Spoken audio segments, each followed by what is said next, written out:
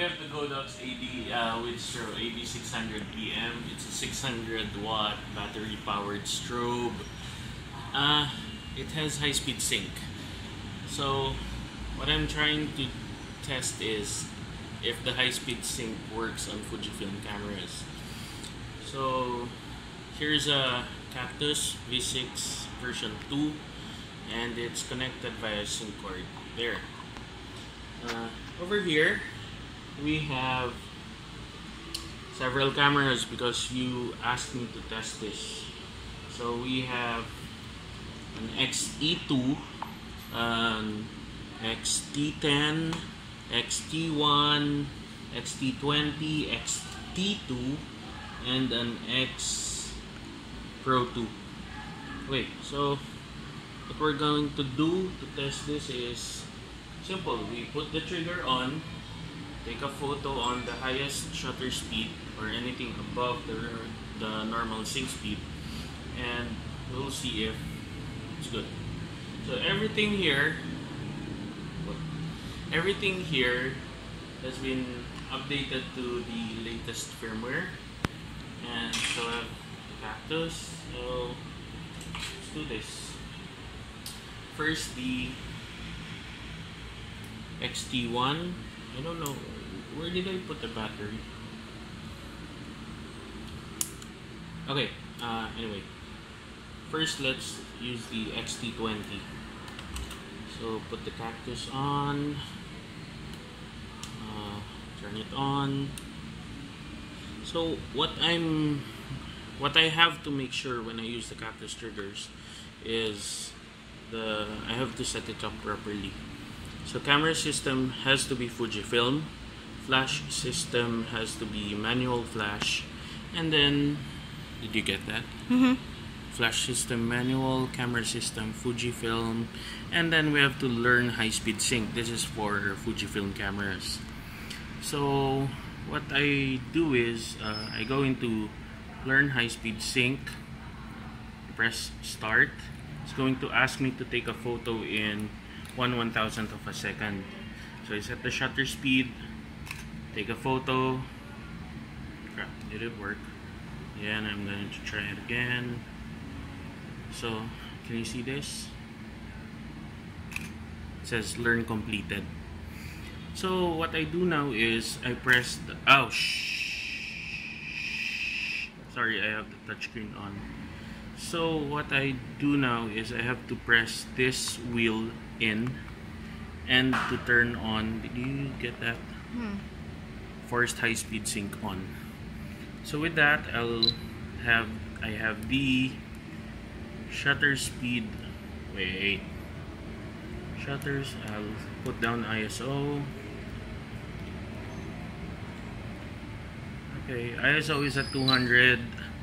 ISO's at 200. It's we're at, let's say, f4, and then 1/1000th of a second. So again, usually the Fujifilm cameras have a normal sync speed of 1/180th of a second or 1/250th of a second. So now we're at 1/1000. Take a photo and it works. So I'm going to turn off the trigger just to satisfy you in case you don't believe me. There, it's dark, nothing. Turn on the trigger, take another photo, and crap, what happened? Oh, high speed sync on. There. Okay, so now let's try 2000. Works. 4000, and it works. So we're at 4,000th of a second. That's the maximum shutter speed that the XT20 would go. So works on the XT20. It doesn't work on the XE2 Echo 2. I tried it earlier. I made sure everything's correct, all the settings are correct, but it doesn't work. So I think it works on everything else. So let's go through this one by one. T20 works, and now let's try the XE2. There's a battery. Okay, come closer. Put the trigger on, lock it,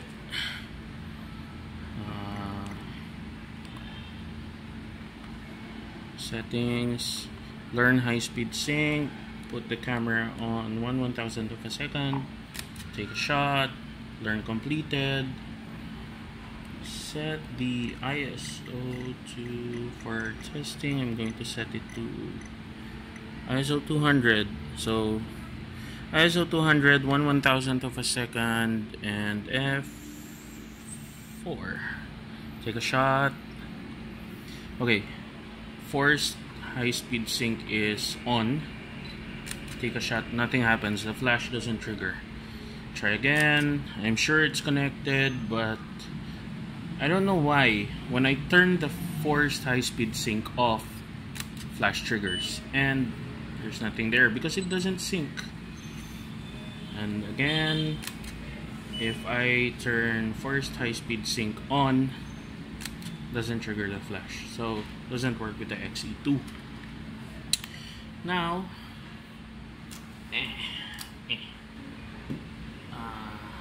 let's try the XT10. Okay, trigger is on, locked, power on the camera, ISO 200, oh crap, other way. Okay, 200 f4. Okay, menu, camera and flash setup, learn high-speed sync, put camera in 1/1000, take a photo. Did it work? Anyway, put the trigger on forced high-speed sync on. I don't think it worked. Okay. Oh, let me just turn on the preview. Sound, screen setup. Okay, sorry, I had to take a call. I just put the image display on continuous because I don't have a memory card. So again, learn high-speed sync, 1/1000, take a photo, there. Then, we're in 1/1000th of a second. I'm going to take a photo. It works. Let's try 1/4000th of a second because that's the fastest that the XT10 would go, and it works. So okay, T20 works, E2 doesn't work, T10 works. So now we have the XT1. Okay, flash, trigger on, and then don't have a battery.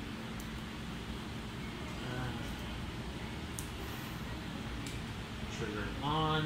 I'm going to put this on 1/1000. Learn high-speed sync. Screen setup. Image display continuous. Learn high-speed sync. Take a shot. Done. And now going to put forced high-speed sync on. We're on 1/1000th of a second. I'm going to take a shot, and it works. Yay! So bored right now. 1/2000th of a second works. 1/4000th of a second works. Oh, there's banding. I have to check. Hold on. Turn the trigger off. Turn it back on.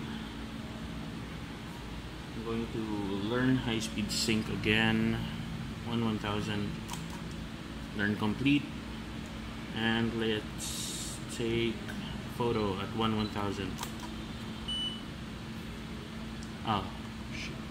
Forced high-speed sync on. Works, no more banding. 1/2000th of a second. No more banding. 1/4000th of a second. no banding. So we're at 1/4000th of a second. That's the fastest the XT1 would go. Let's try to take several photos. And no banding. Okay, so now we're going to try the X Pro 2. X Pro 2. It's on. We're at. Oh, battery. Sorry. Haha. X Pro 2. Battery in. Power on. I just have two screens set up. Continuous. Okay. So we're at ISO 400. I'm going to put the X Pro 2 at 1/1000th of a second. Again, learn high-speed sync. This learn high-speed sync thing, you just have to do once per camera. I have to redo it because we're testing several cameras right now. So I don't know if it worked. Learn high-speed sync 1/1000. There. So now taking a photo at 1/1000th of a second. I turned off the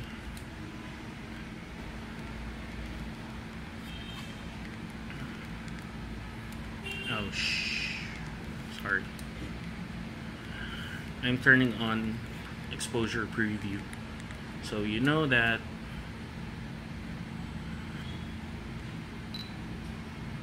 why is it? Why can I see? I mean, oh, why is it? I have to turn on exposure preview. Preview. Yeah. Okay. Why is it showing shit? Anyway, take a photo at 1/1000th of a second. Oh, I'm in auto aperture. Okay, anyway. So I'm at f4 right now. f4, 1/1000th of a second. Take a photo. It's good. 1/2000th. It's good. 1/4000th. It's good. And 1/8000th. It's also good. So where's my memory card? I don't know where my card is. Anyway, we'll try taking a photo in rapid succession. So it's all good. 1/8000th of a second, f4. So X Pro 2 works. And last, we have the Fujifilm X-T2. So I have to put the battery inside.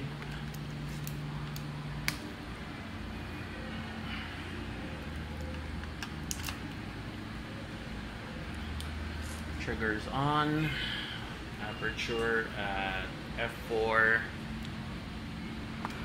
And then again, learn high-speed sync 1/1000th of a second. Take a shot. There. So now we make sure forced high-speed sync is on. Take a photo at 1/2000th of a second. Works. Oh shit. Was there banding? Yeah, there's banding. So let's redo learn high-speed sync. There. And let's try it at 1/2000. No more banding. 4,000. No banding. 8,000. No banding as well. So let me just look for my memory card, SD card, because I want to show you that I could take photos fast and there wouldn't be any problem with that. There. So because I'm using a low speed card, let me set this to small resolution. So this is, again, can you see that? That's 1/8000th of a second, f4, and let's change this to ISO 200. There. So again, let's take several photos. I have to wait for the cycle time. Sorry, close your eyes. Okay, so that's that. Playback. There, there, there, there, there, there. So there's no change in color.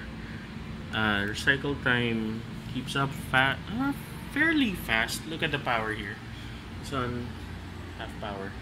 So I think recycle time keeps up fairly fast. Let's try to shoot it at, although I might be killing my eyes, 1 full power. So you might want to close your eyes. I'll close my eyes too. That's 1. That's 2. It's very hot right now. 3, 4, 5. So checking playback. 2, 3, 4, 5. So okay, conclusion.